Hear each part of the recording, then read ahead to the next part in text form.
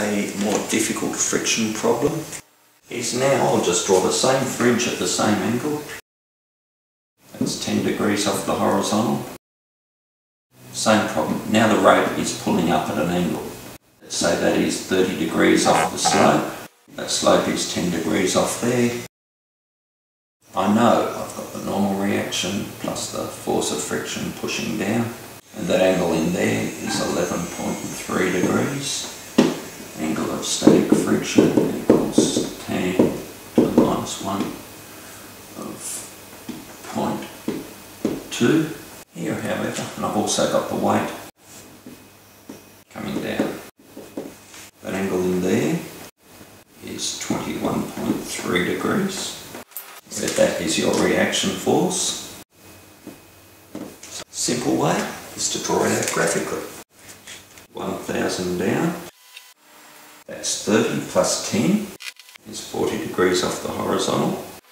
That's your value of P, and that angle in there is 21.3 degrees.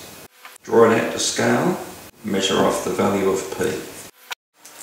Don't do it mathematically.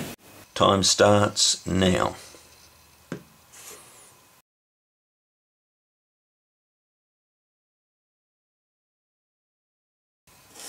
Ten.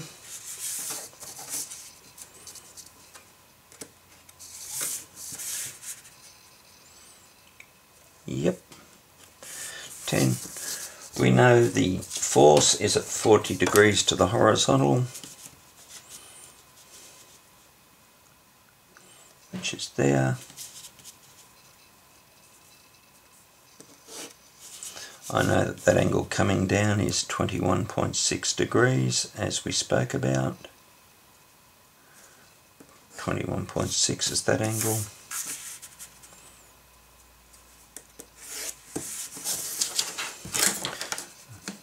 That answer there is 385 newtons.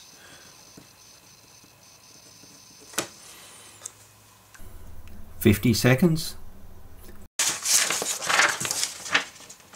8 minutes. Know which one I'd do.